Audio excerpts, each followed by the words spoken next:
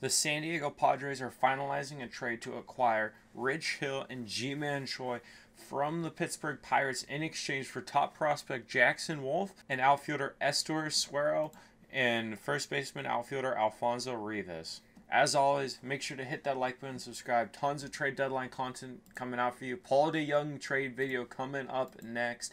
You don't want to miss it. Alright, Rich Hill. Has he even played for the Padres yet? I mean, in his career, he's played for literally just about every team, it feels like.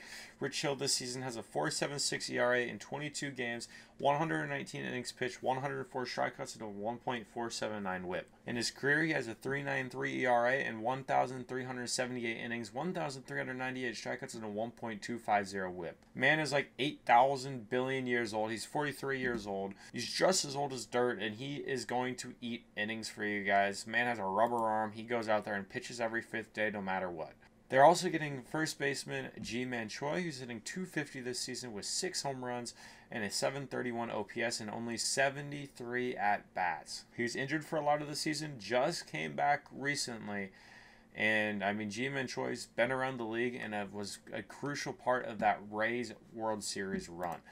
The Padres are giving up their number 16th ranked prospect Jackson Wolf. He's 24 years old, a left-handed pitcher. His scouting grade's 45 fastball, 55 slider, 55 curveball, 45 changeup, 50 control, and overall 45.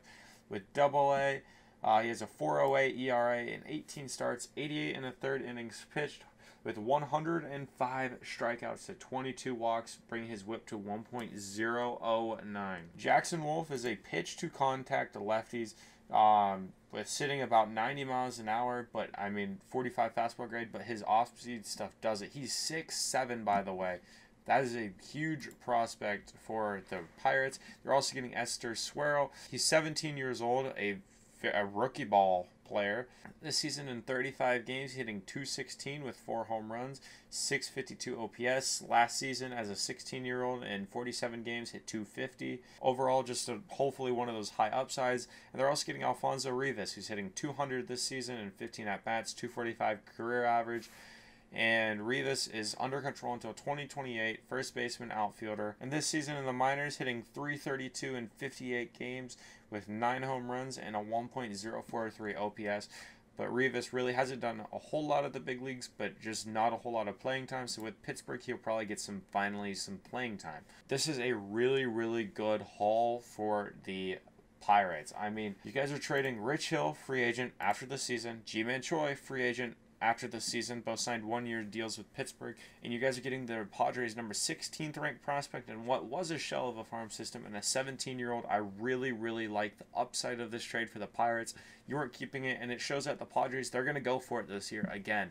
They've been playing better baseball as of lately, and that's going to impact how they view the deadline, obviously, and we'll see if they make some more moves. So overall, I'm going to give the Pirates an A- on this, and I'm going to give the Padres a C+. You probably could have gotten other players, but considering your position, if you don't get far, then these guys might not ultimately make or break your season or farm system. So let me know what you guys think about this trade in comment section below. As always, hit that like button, subscribe, come back for another video, and I'll see you in the next one.